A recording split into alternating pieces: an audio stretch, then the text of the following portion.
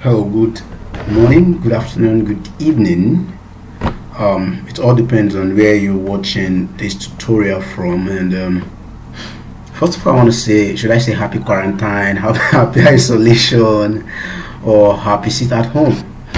Okay, and I also want to believe that you've been enjoying the tutorials on this platform, and that is the reason why you're back.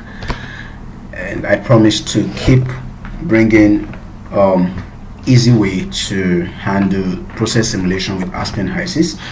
And today we'll be considering pipeline simulation as requested by most of my subscribers.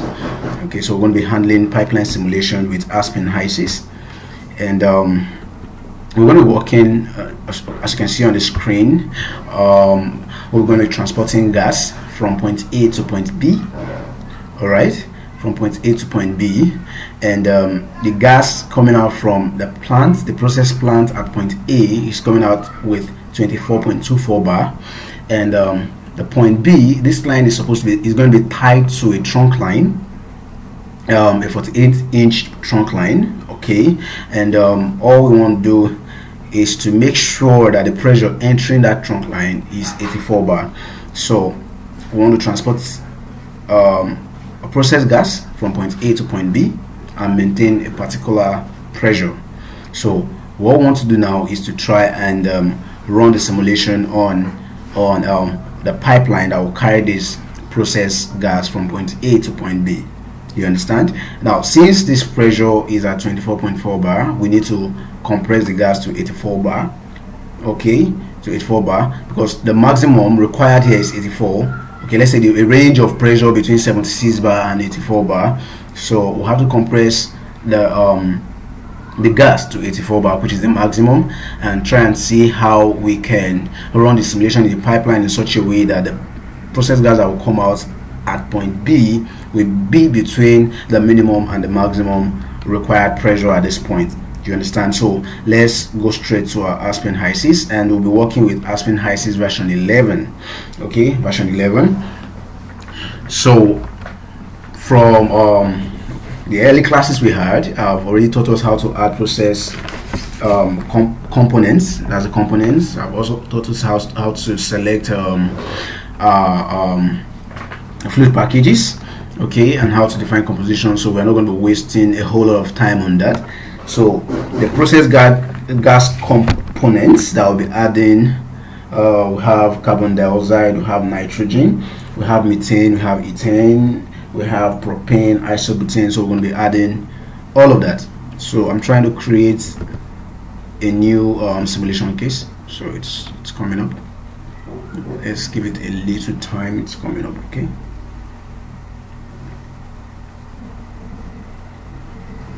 Just a little time.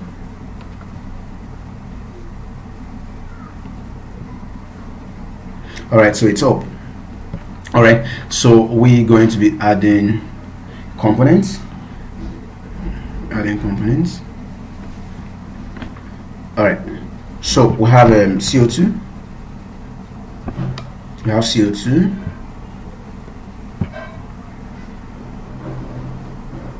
We have nitrogen.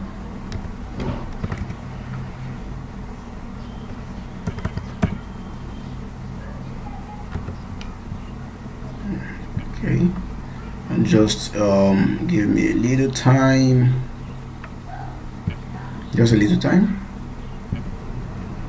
All right, so we've succeeded in adding the components.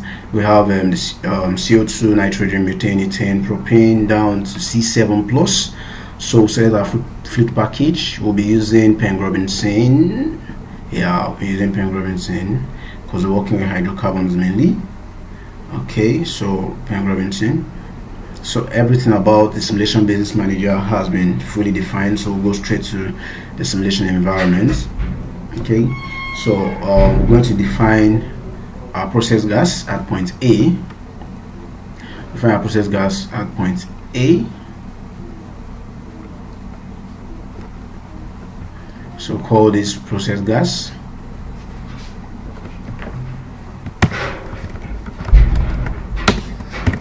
Process gas.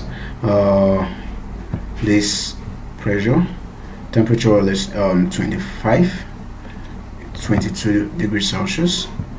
The pressure is 24.24 rather bar.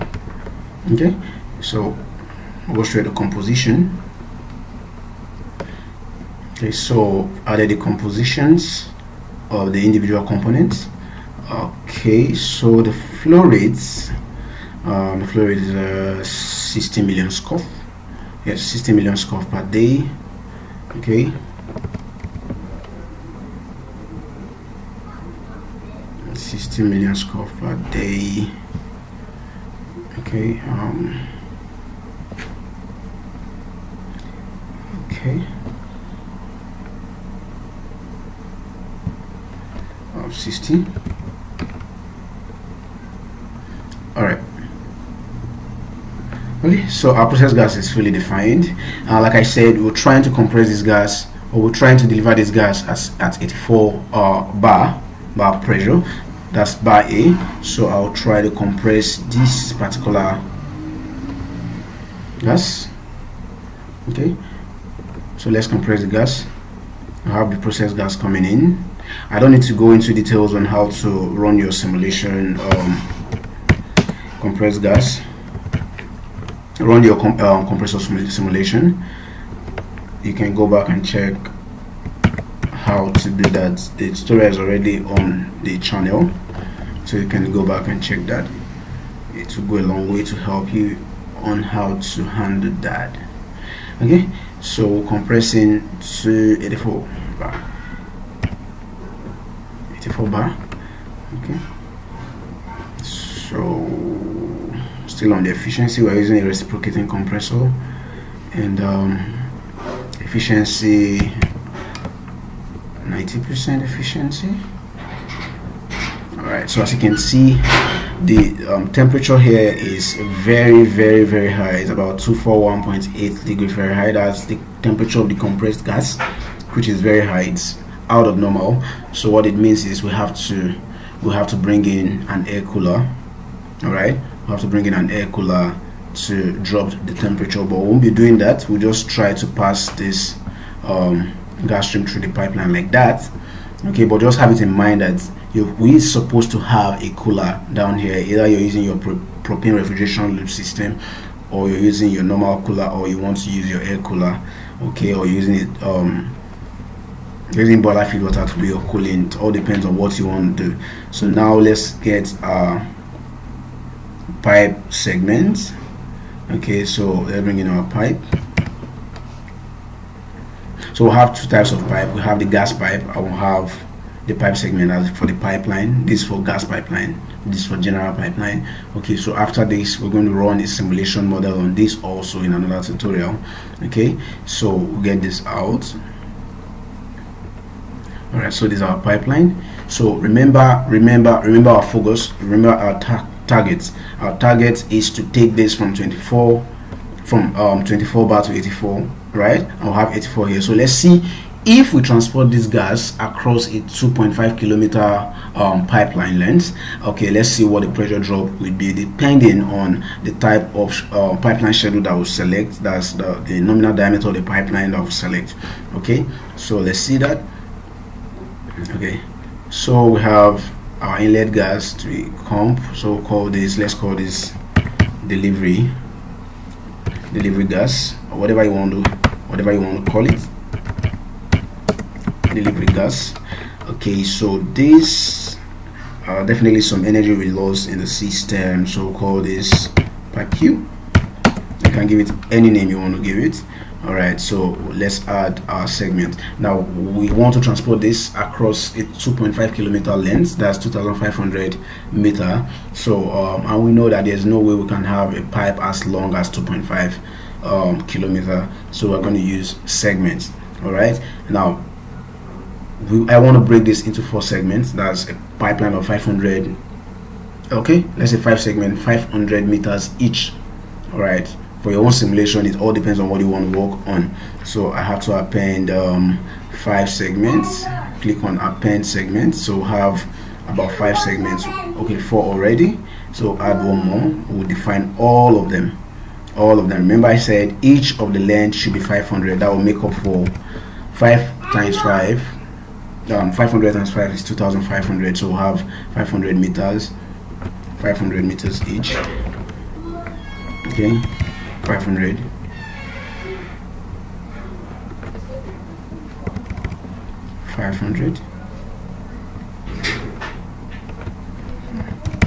Okay, so now we have to define each of these. So I highlight on segment 1, click on view segment.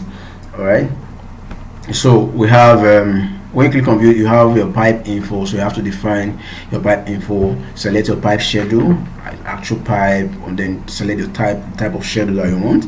So we're going to be using schedule 80. Use schedule 80. Okay, you can use any schedule. Remember, we'll have the pipeline schedule chart, all right, which works with wall thickness, the pipe wall thickness. So in the real sense, you're supposed to run your wall thickness calculation, then use the thickness of your pipeline to select the schedule, then use the schedule to run your simulation. All right, so here the nominal diameter, let's use we're going to be using 10-inch pipeline. Okay, we use 10-inch. Yeah, we use 10-inch pipeline. That's 250 millimeter. All right, so this is 10-inch outer diameter pipeline. Okay, so we're going to do the same for all the segments. We'll do the same for all the segments. All right. Okay, so you do the same for all of them. Okay, we've defined the internal and outer diameter of the pipeline. All right, you can also select the type of material, pipe material. Okay, for this we're using white steel. When you're done with your material selection, you can come here and select the type of material that you want, the roughness of the pipeline, the pipe wall conductivity, and all of that. Now another thing I would like to show you is the elevation change. Okay, now if you know the topography of the land where you're laying the pipeline, you know if the land is smooth, that is flat, or it goes up and down. Okay, if the land topography, let's say you have an elevation of about 5 meters up, okay, it will be +5. That's 5. You have to write 5 here, and maybe where you want to lay the second pipe, it has to go down 2 meters. Okay, 2 meters down, it will be -2, -2. Okay, and it continues like that. All right, but for the sake of this tutorial, we're going to assume that the topography is flat. All right, which in the real sense, it's very rare to have that. So we're going to be assuming this is a flat for the sake of this tutorial. Okay, so we're done with that. Now we have to specify the heat transfer information. Excuse me, heat transfer information. So under the heat transfer, we have the heat loss. We have the heat loss. We have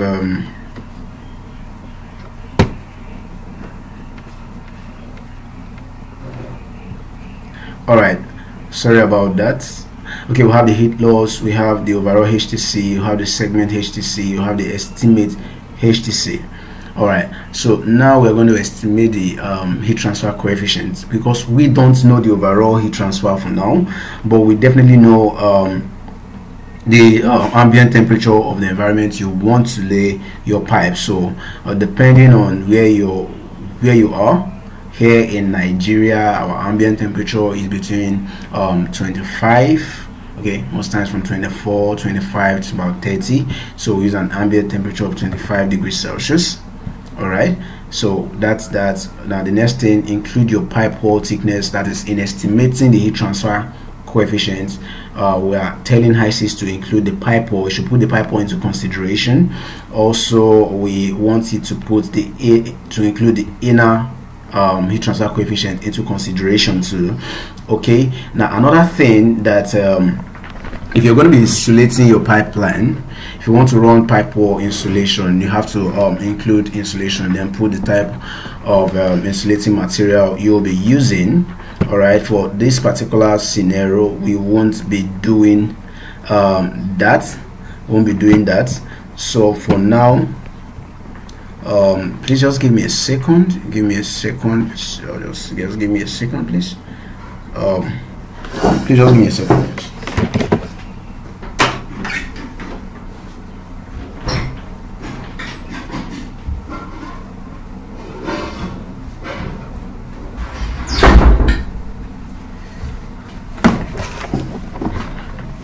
oh, sorry about the delay, my mouse was malfunctioning, so I had to change it.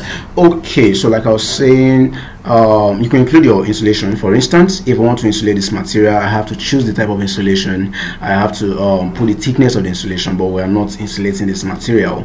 Okay, so now if we are to bury this pipeline, for instance, if this pipeline is going to be buried underground, all I need to do is include outer HTC, then I'll put the depth buried, that's the buried depth of the pipeline here. Okay, but we are not burying the pipeline. But if you want to do it, you can just put the buried depth right here and put, if it's 2 meters below the ground, if it is below the sea level, it all depends. Okay, if it's like the ambient medium is ground, all right, it could be sea, all right, so it could be water, that it could be earth, so it could be hanging, so all of that. So all you need to do is select the ambient medium. The ground type is dry pit. If it's wet pit, you can as well do that. Put the buried depth and all of that, but we are not putting this into consideration. All right, so now let's check the let's check if we're able to achieve what we wanted to achieve. Okay, so let's go straight to the delivery gas. So the pressure of the compressed gas going through the pipe, the pipeline is 84 bar, and as you can see, what we have here is 82.94 bar, which is within the range, the required range at the tying point. Do you understand? So that's all you need to do to run your pipeline simulation. Is as simple as that. So the next tutorial is going to be on how we can run our pipe hydraulic analysis, still on this same project. All right, so we'll continue from this project in the next tutorial, where we'll have to work on the pipe hydraulics, and also we'll do another tutorial on the flow assurance and how to do your flow assurance analysis using the pipe segments in ASPEN HYSYS. I hope you enjoyed this tutorial. Just sorry for the irregularities. A lot of things were not going fine. My mouse was malfunctioning, so but just go through it, and please don't forget to subscribe to this channel. It's very important, so you could get more tutorial videos. Thank you very much for your time. Okay.